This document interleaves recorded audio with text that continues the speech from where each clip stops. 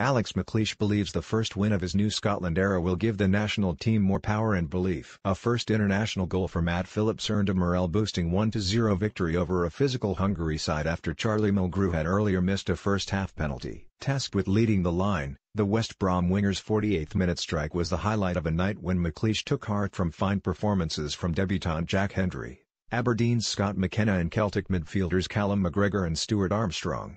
After the disappointment of Friday night's defeat to Costa Rica, McLeish was delighted by aspects of Scotland's win last night. "The evidence is there for them now. We can work on that," he said. "They have won a game and we can use that to empower them, the confidence they can take from that. Hungary have some good players, dangerous players, but our players handled them well.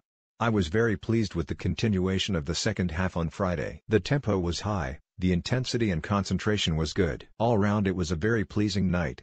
McLeish took huge personal satisfaction from this first victory of his second spell as national team boss and is desperate to foster a winning mentality after the loss to World Cup qualifiers Costa Rica increased levels of negativity. "It is a big night for me," he admitted. "I was asked earlier if the criticism was over the top. I must admit I didn't see too much criticism in the press.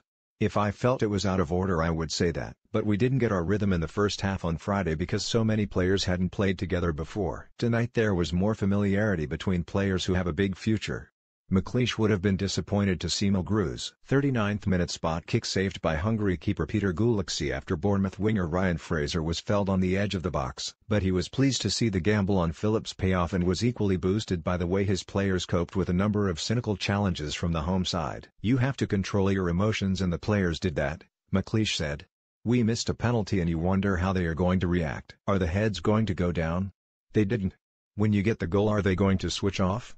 They didn't. I have to be complimentary in the way they managed the game. It was great to see us finally putting the ball in the back of the net. I thought we controlled the game by and large and played to a decent level. It was good to introduce new camps. I thought our two young central defenders were really good tonight. They played to a good level." Jack Hendry was coming in for his first game and concentrated the whole game. "He is super confident." Charlie Mulgrew marshaled the two younger guys and Scott McKenna probably had an even better game tonight than he did on Friday.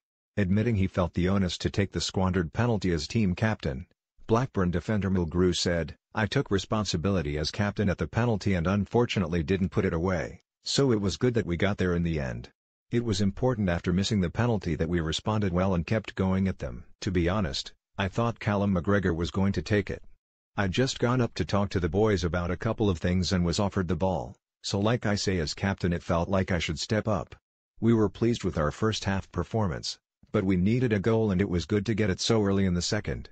We managed to see it out and everyone's delighted. It's been a real honor to be captain of my country. It's been unexpected, but I was delighted to be asked and I'm always happy to stand up and take responsibility on." Mulgrew now face a mad dash back to Blackburn in time for tomorrow night's League One game against Bradford. "My recovery starts right now," he admitted. "I'll look after myself as best I can. We'll talk with the manager and we'll do what's best for the team. I came here ready to play both games, to put in as many minutes as the manager needed me for. As it happens, that was 90 minutes both times and I'm happy with that. Scotland's been my focus throughout these 10 days, now it's Blackburn again. That's how it works.